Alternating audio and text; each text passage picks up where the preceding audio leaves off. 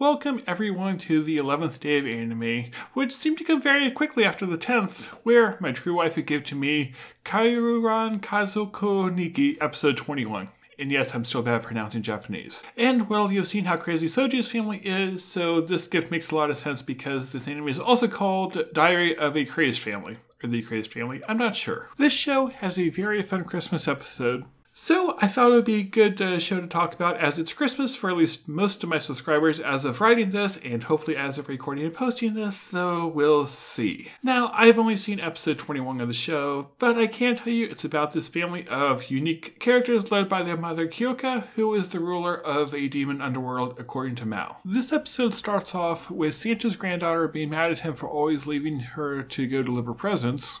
Fast forward several years, and she decides she's going to take revenge and ruin Christmas by leaving bad presents. I think that the show did not make her plan exactly clear. But as she does so, she's captured by Kyoka, or at least her lion. Yeah, I don't know either. So Chloe manages to convince Kyoka that she is a real Santa, so Kyoka decides that any other Santa must be an imposter and shoots the real Santa out of the sky with a rocket launcher. Some things happen that I'll let you see for yourself because I don't want to make this too long of a video because I want to edit and post it in like an hour, so that's going to be a challenge anyway. So other things happen, and Santa reveals that he is far more muscular and powerful than you would expect from a fat, jolly old elf, and battles Kyoka. The battle here is as over the top as you would expect from the rest of the episode that I've described, and it really just is a lot of fun.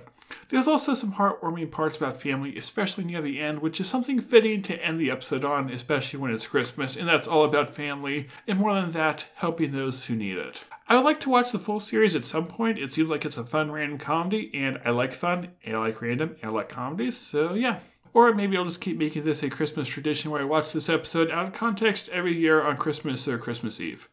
That could also be fun.